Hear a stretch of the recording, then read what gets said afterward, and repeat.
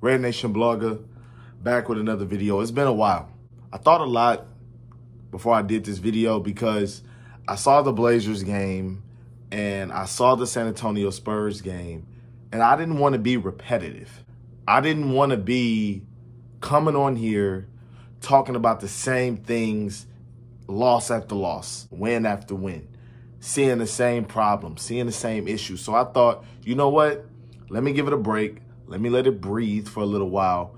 And then I'll come back with some fresh content depending on how these last two games go, i.e. the Blazers and the Spurs. And I've come to a conclusion. That conclusion is Stephen Silas might need to be on the hot seat, man.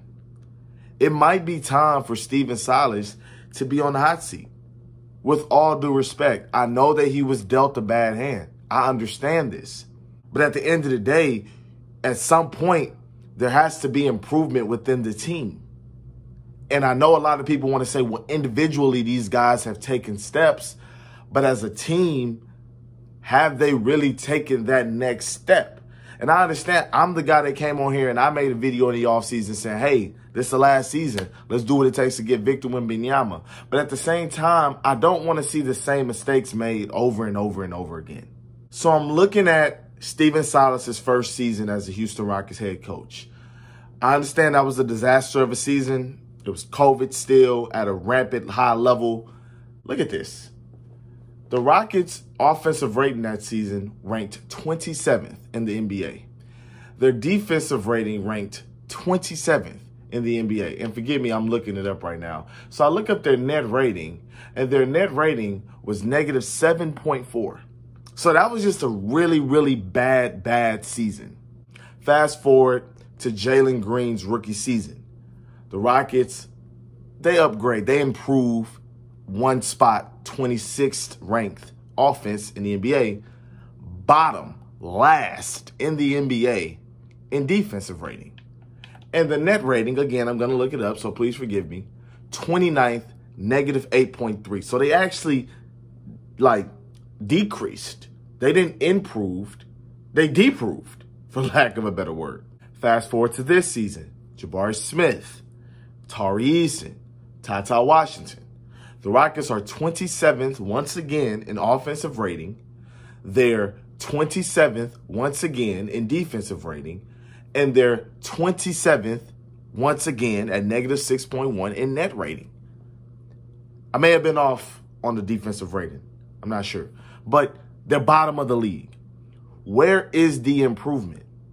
And one of the things that really pissed me off last year with Stephen Silas was a quote that I saw. It was a quote that said, Sengun, I think, had a game. He played like 5 or 7 minutes. It was something crazy.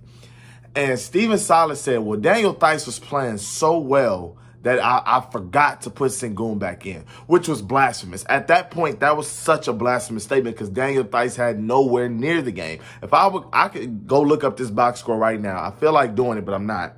But if I could look up this game, Daniel Theis was not tearing it up. I think they lost that game. It was a winnable game that they lost because he decided to play Daniel Theis, Christian Wood, and Jae'Sean Tate in a starting lineup. And he did this for like 25 games. And it took a long time before he moved Christian Wood to the 5, something that the Rockets fans and just people in the basketball community have been clamoring for. Because we understood what it did for your spacing issues. We understood that the double big lineup was not going to work, especially if you plan on playing also Jae'Sean Tate at the 3. So I say all that to say, Stephen Silas has to be on the hot seat. I mean, his seat has to be warming up this season. They drafted Ty Washington in the first round. I understand he's a rookie. I understand Deshaun Nix kind of sort of is also a rookie. But Ty Washington has shown you in a small span what he can do at that backup point guard position. And yet, he doesn't get a lot of burn outside of garbage time. I think he's gotten like 2 games this season with legitimate minutes, or maybe 3. I didn't really watch a lot of the Spurs game. I saw it. I tuned in. I saw the energy that the Rockets were giving, and I didn't like it. I cut it off. I couldn't watch it. I thought that after that San Antonio loss, that this team had turned a corner. I thought that after they lost to San Antonio, at San Antonio, that this team had turned a corner. I thought that this team had a conversation. They had a come to Jesus moment, for lack of a better word, and they all got in each other's faces and took accountability. And that was why they started turning things around on the homestand, when they beat Milwaukee, when they beat the Sixers, when they started looking like a competent team that actually cared and was turning the corner. Jabari started playing better. But now that they have reverted back to their same ways. And I get it. I saw a graphic on Twitter. I forgot the Twitter user's name that posted it. But it said, I think the Rockets by far lead the league.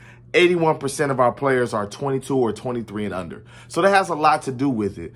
But at a certain point, you have to hold guys accountable as a head coach. And the numbers that I just gave you from the first season of Silas, from the sophomore season of Silas, and now in his third year, why should he maintain his job? Why should he maintain job security? Unless the plan is to tank for Victor Wembanyama. Unless the plan is to tank for Victor Wembanyama, I don't understand why Silas has such job security. Tari Eason, Usman Garuba, like I said, Tata Washington. These are guys that should always be getting minutes. Don't get me started on Kevin Porter Jr., man. I don't want to be repetitive. I don't want to be repetitive, and I don't want people to feel like I'm attacking this young man, because I'm not. But we know what he is, and a point guard he is not. And I don't want a Rajon Rondo. I don't want a Ricky Rubio. Can you be Darren Williams? Can you be James Harden? Can you be Trae Young? Can you be a player that knows how to balance the scoring and the passing? Can you be a player like that? Those guys, if you are going to get into your scoring bag, I need 24, 25, 26, 27 points per game. Not 18, 16, and 5 turnovers and 4 assists. I can't do it. On 37% shooting, I can't do it. I can't do it. And I know, even me saying this as adamant as I'm saying it, I will give Kevin Porter Jr. this season to play it out. I want them to do it, because what alternative have we have? We're not going to sign a free agent point guard, because we're not trying to make the playoffs. We're not going to make the playoffs. It's just frustrating to watch. I mean, versus San Antonio, they looked out of sorts. They didn't look like they were prepared to play. And Jalen Green made a comment about, well, versus Portland, we kind of just reverted to street ball. Well, what the hell did you guys do in Houston versus San Antonio? And where's the head coach? And this is what I said. I made a video, I think after the Milwaukee win or after the Philly win. It was one of those wins. I made a video that said, John Lucas, this team looks like they play differently for John Lucas than they do Stephen Silas. And this goes back to the preseason. Yes, I understand it's the preseason. However, they just look to have a different type of energy. They seem like they respond better to John Lucas on the sideline versus Stephen Silas on the sideline. I don't want to get too deep into numbers. I don't want to get too deep into all of these other things. But Silas' seat has to be warm at some point, man, because this is ridiculous. This is ridiculous. I'm okay with losing. You got to respond, man. You got to respond. I think they got blew out by double digits by the Spurs at home. Jalen Green shot 20-something% from the field. Is he hurt?